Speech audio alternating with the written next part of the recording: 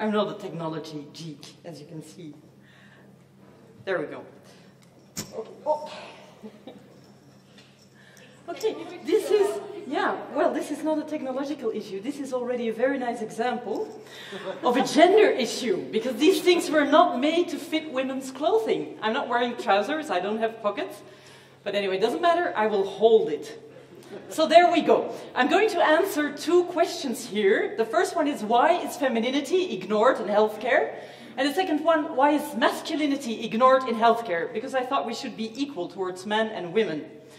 Now, let's start with the women first, obviously. My question is, who thinks men die most often of heart diseases? Please raise your hands. Who thinks it's the men who die most often?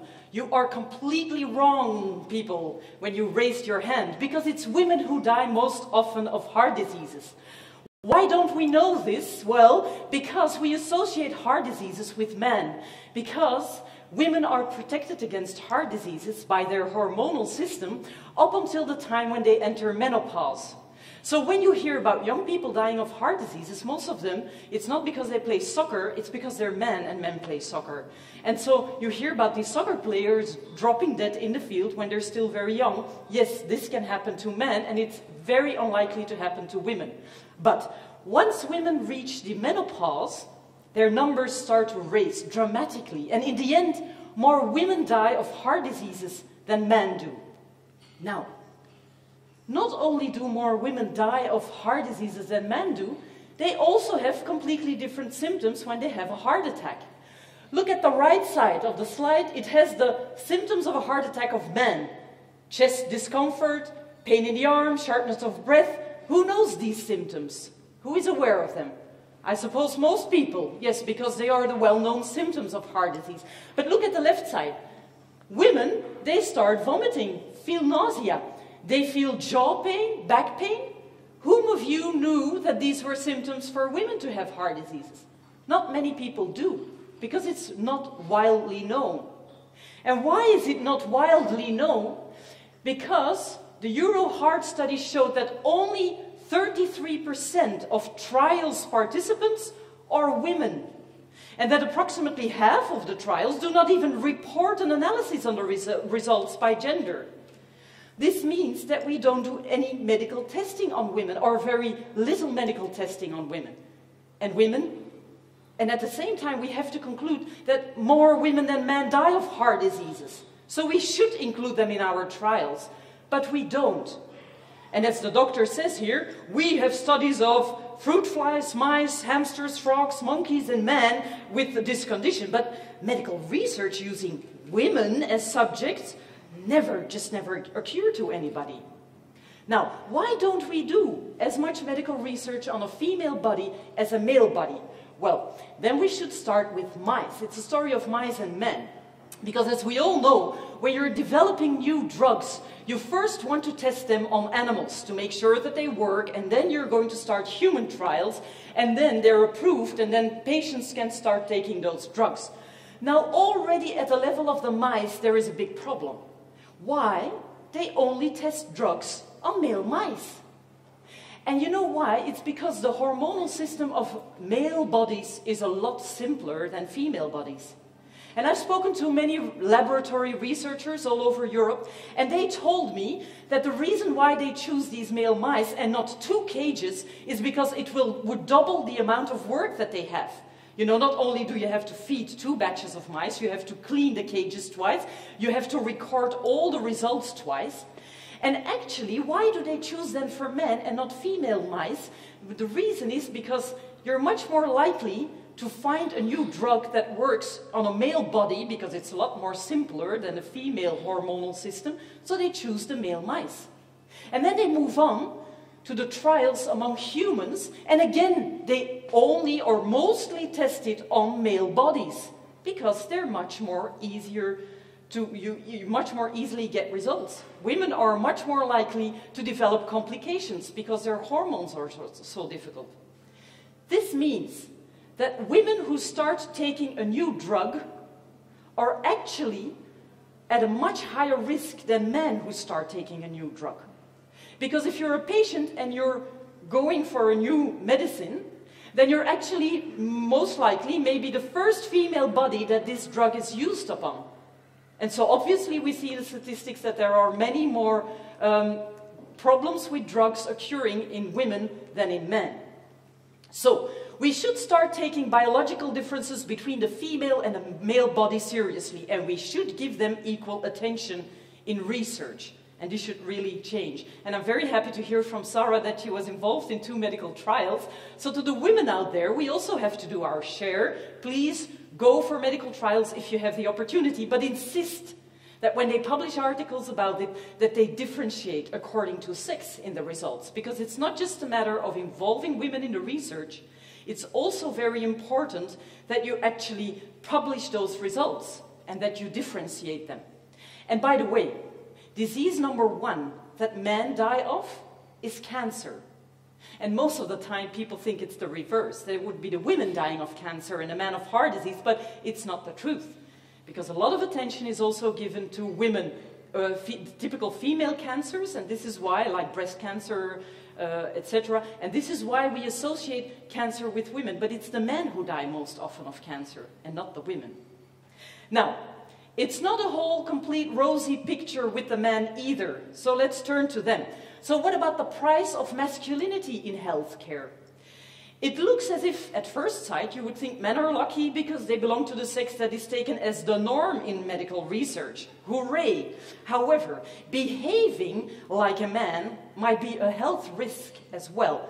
Just look at this the picture of the cap. It says, because it's small lettering, it says, soccer is for wimps. My kid races motocross. Now, in the United States, this is true, because soccer indeed is for wimps. Real men, they play, you know, maybe motocross or football, you know, the American sport. What we call soccer, voetbal, here is very masculine. It really changes culturally. But we do promote among men that they should behave in a very macho, strong way. And we think it's funny, but it's not so funny because it comes at a very high price. And this is what I want to talk to you about. Society tends to accept and even reward men who behave competitive, harsh, rough, tough. We call them real men. And society tends to punish men who are emotional, open, warm, connected. We call them wimps.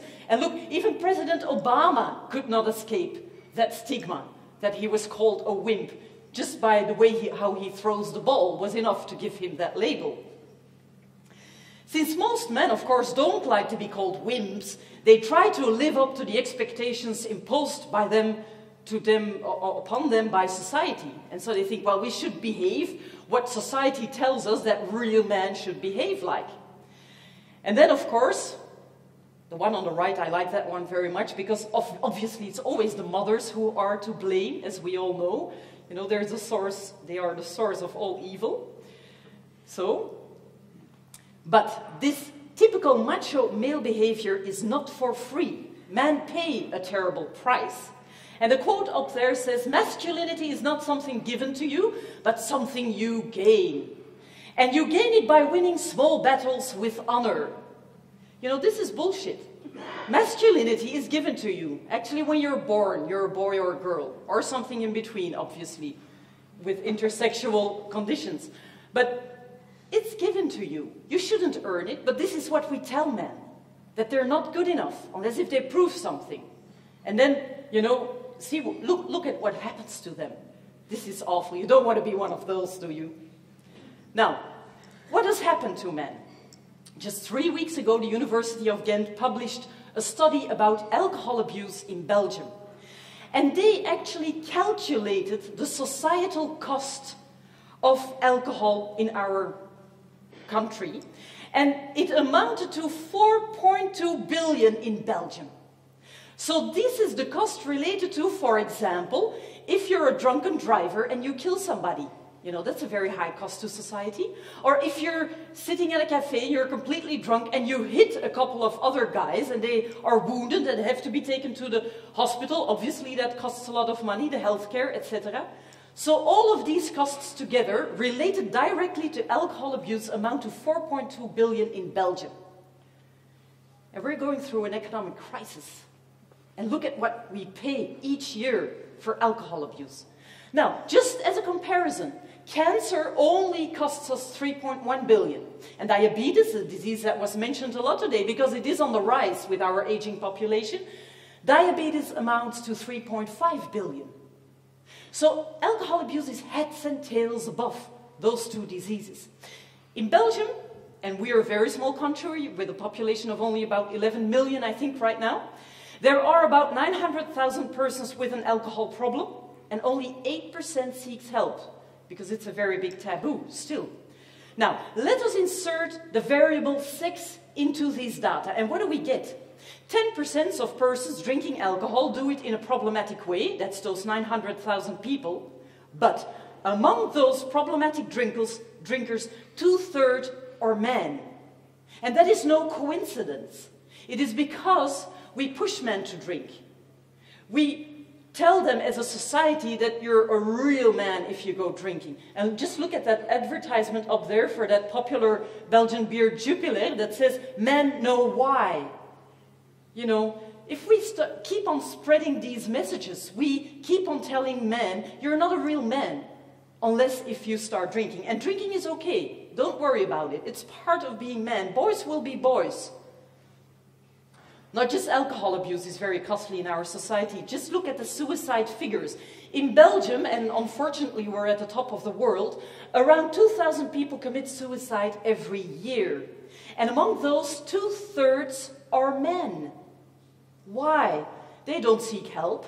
It's a big taboo for men to go to a therapist to talk about their emotional problems. They're not even supposed to have emotions, let alone to have emotional problems.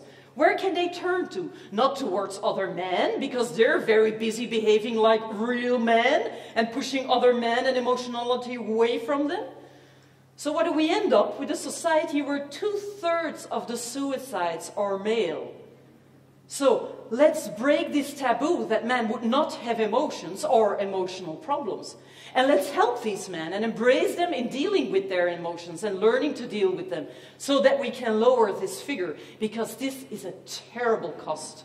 Not just for these men, but also for the people around them who love them and wanted them to stay longer with them. Now, violence, accidents, alcohol abuse, suicide.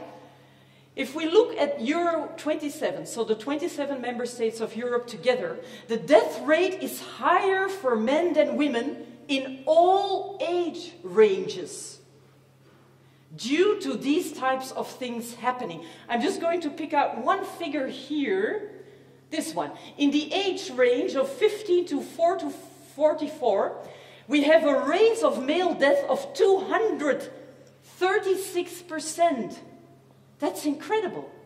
Those are all these guys just getting their driver's license and then just running their cars into trees, or getting their driving license and just having these terrible moto accidents. These are the guys committing suicide, etc. It's 236% higher than women dying in that age range. And what does it amount to? The situation persists across the majority of conditions and should, on biological grounds, affect men and women equally. Normally, we should have an equal death rate among men and women, and we don't. Annually, in Europe, 630,000 male deaths occur in working-age men, as compared to only 300,000 among women. Obviously, we cannot avoid that. Some people will die before the age of 65, but it shouldn't be that 330,000 men die more than women. That means we have a problem in society. And this is a huge cost that we pay for promoting a type of masculinity that leads men straight into destruction. This is not what we wish for our husbands, our sons, our nephews, our uncles, fathers. We want to embrace them, and we want to live them a long and healthy life, as a lot of women already do. And this is what we should point out. It's such a big taboo still in our society. So, to conclude, is this the price we want to pay for being called real men? I don't think so. And both men and women should try to change this taboo and to change this picture. So, yes, let us pay attention to the differences in the female and the male body to increase the quality of healthcare. That's very important, especially for the women. But no, let us no longer push men into a masculinity that is harmful for their health. I wish you still a very happy day, and don't forget to embrace at least 2 men still today, because they really need it. Thank you very much.